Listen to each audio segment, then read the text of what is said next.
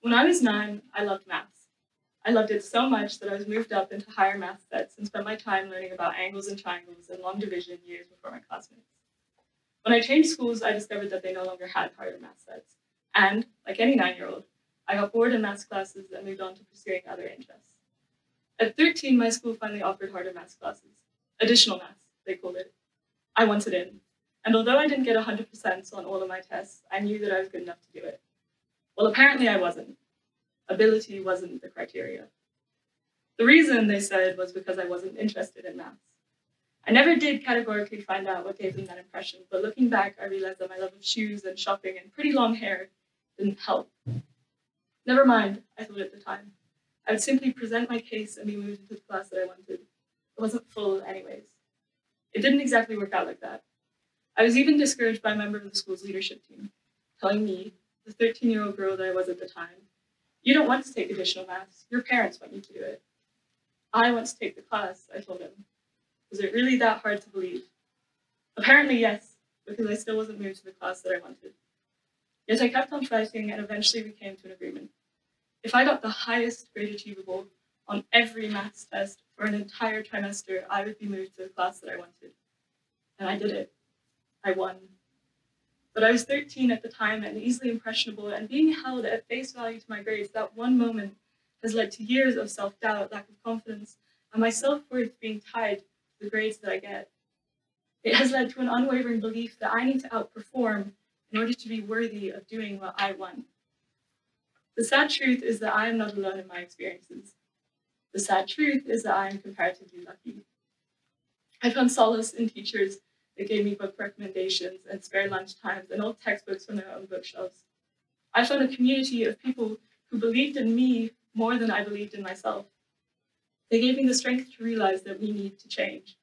As educators and mentors and peers and parents and decent members of society, we need to change. There is now an unprecedented longing for female engineers in the working world. There's even a Women in Engineering Day. It's June 23rd, mark your calendars. My friends studying engineering at university often complain to me about how only the women get good internships nowadays. Companies are finally realizing the power of gender diversity. Yet for every one female engineer in the United States, there are 10 male engineers. Females make up only 14.5% of all engineers in the UK and only 13% in Canada. If we truly want to understand why there are so few women in engineering, we need to look at the young girls that they once were. The young girls who we continue subjecting to stereotypes, categorizing them in boxes before they've even had time to realize who they are. The young girls that had to challenge the beliefs and conventions that they were presented with at an extremely early age. The young girls that formed their own minds, despite a lack of support from the people around them. At 11 years old, around 50% of girls would consider a career in engineering, compared to 70% of boys. At 12 years old, young girls are encouraged careers such as nursing, teaching, and medicine. The top 3 careers recommended to boys are engineering, IT, and finance. By 13 years old, more boys will be encouraged to think about engineering as a career than girls, particularly by parents. At 14 years old, only 94% of UK female students think that engineering is a suitable career for any gender, a percentage that is decreasing every year. At 15 years old, half of British young women do not even consider careers in STEM fields, setting a perception that the industries are sexist and a belief that STEM is better suited to the opposite sex. Until finally, at 16 years of age, only 25% of girls would even consider a career in engineering, compared to 50% of boys. How is it that in the span of 5 years, the number of girls considering engineering halves? How is it that the percentage of women who think engineers can be any gender decreases every year? How is it that we preach gender equality in all lines of work, yet still raise generations of women who cannot see themselves in STEM careers? The truth is, I have spent most of my life blissfully unaware of the misogyny which I grew up with. I didn't bat an eye when my art teacher told the girls to draw ponies while the boys drew rocket ships, or when teachers called for strong boys to stack the chairs while the girls picked up pencils. I couldn't care less when my dad showed my brother the cool cars and big airplanes. I was a girl. I wasn't supposed to like those things anyways. But it is those moments, those ideals which convince girls that they are incapable of becoming engineers.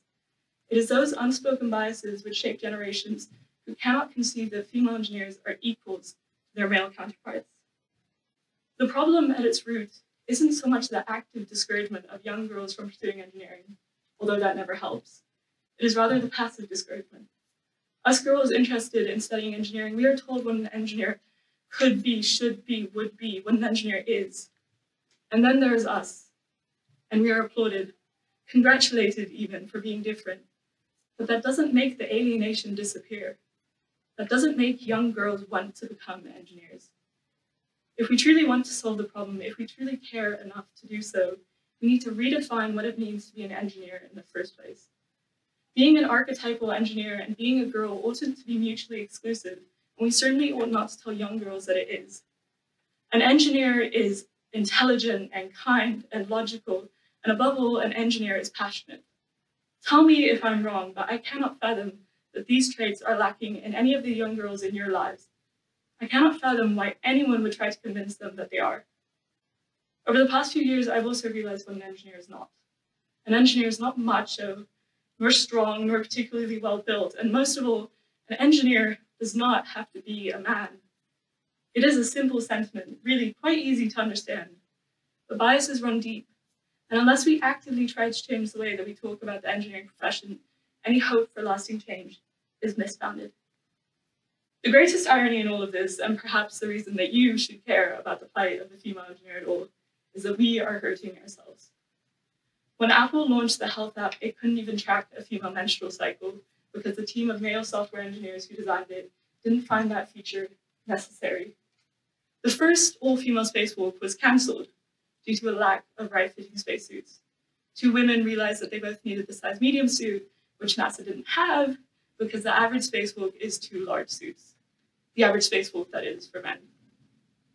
When a woman is involved in a car crash, she is 47% more likely to be seriously injured, 71% more likely to be moderately injured, and 17% more likely to die. For decades, car crash dummies were based around the 50th percentile male.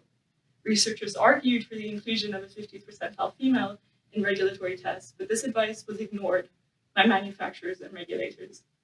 It wasn't until 2011 that the US first started using a female crash test dummy, a dummy that is still only used in the passenger seat. As male-dominated engineering continues, we will continue to create a male-oriented world, a world that will fundamentally discriminate against 50% of the global population. It's unacceptable. It's dangerous. We do not only need female engineers for the empowerment of women, but for the safety of the entire female population, to ensure that engineering will help women as much as it does men. I'm now 17 and a senior in high school, and have recently accepted an offer from Stanford University to study aeronautical engineering for the next 3 years of my life. As I'm looking towards this future, I can't help but look back at the 13-year-old girl that I once was, the girl who lost herself trying to meet standards that she never should have been upheld to in the first place. I can't help but be mad and upset and hurt that she was forced to expect so much from herself at such a young age, and worst of all, that she is not alone in her experiences. I can't help but wonder what would have happened if that girl never existed, if no such girls were forced to exist. I'm sure that it would be a far happier world. I'm also sure that if we try, we will make such a happier world. So once you leave here, I ask only one thing of you. When you look at your daughters and nieces and sisters, when you look at the women of the world, remind yourself that they are vulnerable to your biases and stereotypes, that they are at the mercy of whatever support you choose to give. Remind yourself that they are free to want to be anything, that they do not owe you certain futures. Remind yourself that the young girls we raise today are the hope that we give tomorrow. Thank you.